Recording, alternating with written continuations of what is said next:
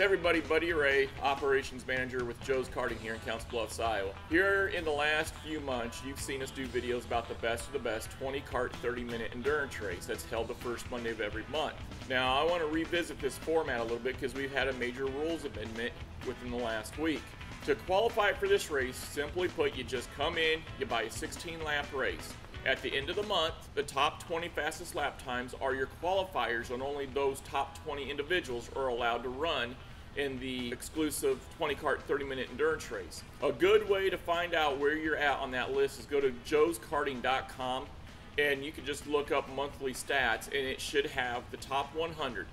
At the top 100, look on the last day of the month, and I tell everybody usually 10:30, 11 o'clock at night. Look at the top 100, and if you're in the top 20, there's a pretty good chance you qualified for that big race. We've ran 6 or 7 of these races, but we've had the same 2, 3, 4 individuals win these races. So back in January, we ran the January race the first Monday in February. It's always 1 month, after. So the February race was ran in March, the March race was ran in April. If you win that race, you win 10 free races to Joe's Karting, and you have bragging rights to be the best of the best for that month. Well, if you go the whole calendar year, we will then take those winners, and now we have the best of the best for the year.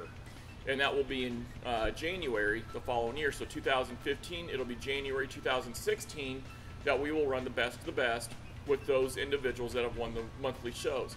But the problem is we only had 2 or 3, maybe 4 people win in those monthly shows, and the best racers out here, they don't want to race against 2 or 3 or 4. They want to race against 12, and they want to race against the top 12 best individuals that we've got to offer. What I've done is I went all the way back to January. I looked at January's results, which were run in February. So the first Monday in February, I looked at that race, and that person who won is automatically in the year race.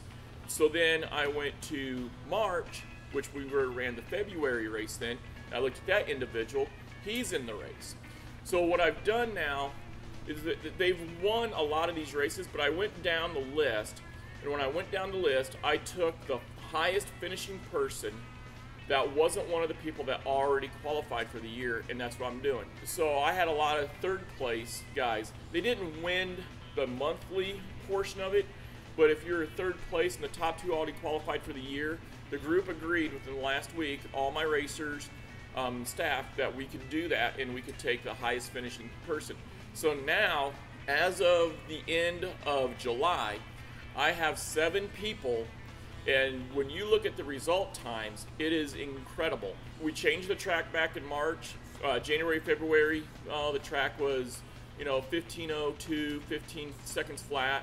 Well, then in March we changed the track. From April through the first week of August, those winners are all separated by less than 1/10 of a second, running 14.5 to 14.6 second lap times, and we now have the best of the best. So we will have 12 unique individual winners going to a yearly race come January 2016. Also, stay tuned, because here in the next few months there will be some more rules amendments for the 2016 Best of the Best. So come on in here, qualify, get in this big 20 kart 30-minute endurance race, and hopefully we can see you beginning of the month, or maybe we can see you at the end of the year. We'll be waiting.